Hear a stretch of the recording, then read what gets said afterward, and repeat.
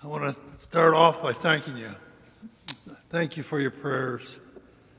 I've been on the prayer corner for quite a while. I've had a rough time. I got 2 pig valves and a ring around another valve. I had a seizure.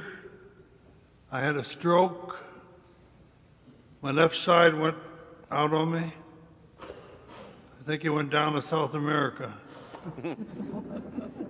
I was in the hospital in the nursing home for 2 months. I had a lot of time on my hands. One of the things that really stuck to me, what's happening to our church? Where are the people? Why are they leaving? And since this is the time of the year that our ICA people are making their final decisions, I thought it'd be good for us to ask ourselves, why are we Catholics? Why are we here? Just because it was baptized? Being baptized, did that give us the knowledge, the complete learning of our faith? It was only a start, wasn't it? You know, even after First Communion, that was not enough. Being confirmed was not enough. We can't ever stop learning about our faith. All our life long. You know, it's like going to school for the first day. Did you get enough knowledge to get your high school diploma? No, you had to study for, 12 years? We're the same with our faith. We need to study it all the time. And if we don't, we have a chance of walking away. We can trace our church all the way back to Jesus. You know, what did he tell Peter? On this rock I'll build my church. If you want to, you can trace the one we call the Pope all the way back to Peter. I think there's 266 of them. You know, if we lived in the first 100 years of the church, and you wanted to know what was being taught, what to live, how to live, you couldn't go to the New Testament. You couldn't say, I'll look it up in a book. There was none. The New Testament did not start this church. The church gave us the New Testament by the working of the Holy Spirit. You know, there's many writings at that time, but the Holy Spirit inspired the church, the leaders of the church. Which writings were inspired to be included in the New Testament? And where did we get this authority? Where did the church get this authority? What did Jesus tell them when he ascended? Stay here, wait here, until you're clothed with the power from on high. We celebrate that on Pentecost. It'll be here. The Holy Spirit is here. Be here to the end of time. He's here right now with us. Do we listen to him? If we do, all doubts are gone. All worries of our faith is gone. And it's not easy to know, to choose what is right.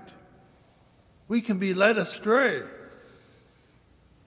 Anything that contradicts our church is wrong. We can't hold error and right together. You know, it's like going to school for the first time, and this little guy he was determined that 2 and 2 was 5. It took a long time for them to convince him he was wrong. But he went to school and he was free from his mistake. That's what we are. If we have a mistake in our faith, if we listen to the church, it will free us from it. But we have to listen. You know, the church stands today. It's been here 2,000 years.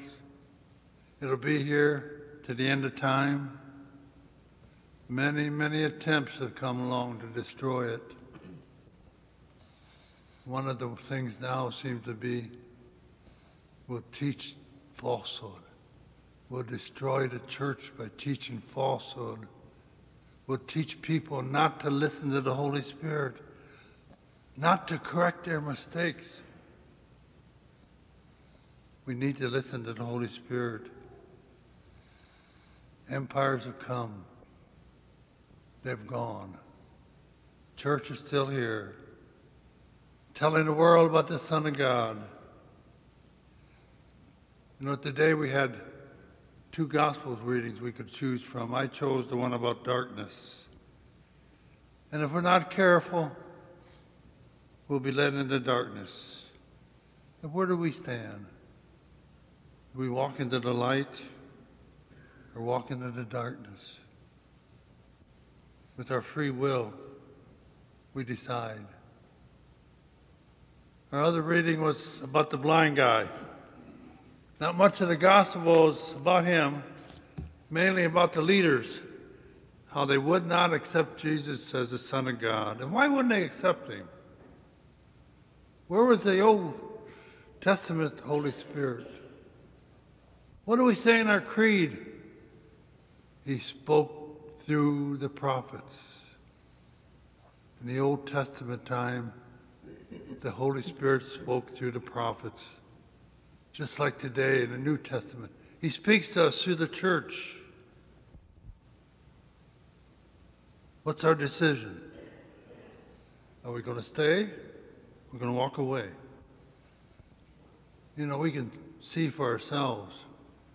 Many, many have walked away. Jesus asked Peter, do you want to walk away?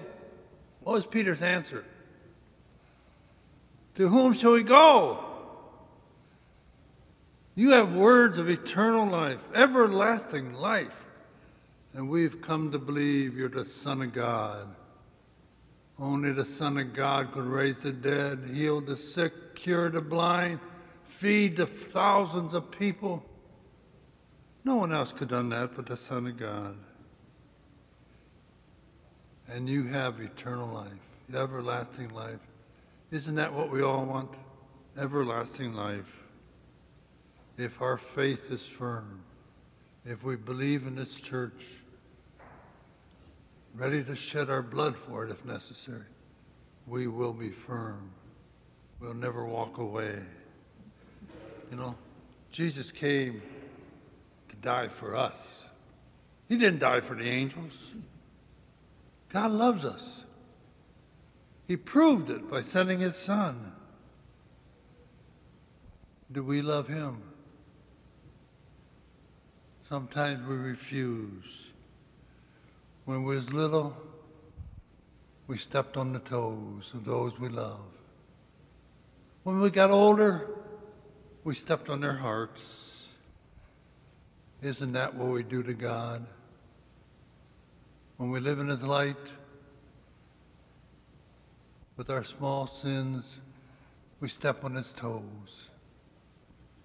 When we walk in the darkness in our serious sins, we're stepping on his heart. Is there anything more painful than a broken heart?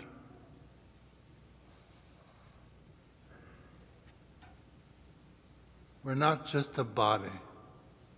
We're not just a soul. We are the person in charge of this body, this soul. Where are we walking it? Into the darkness? Into the light?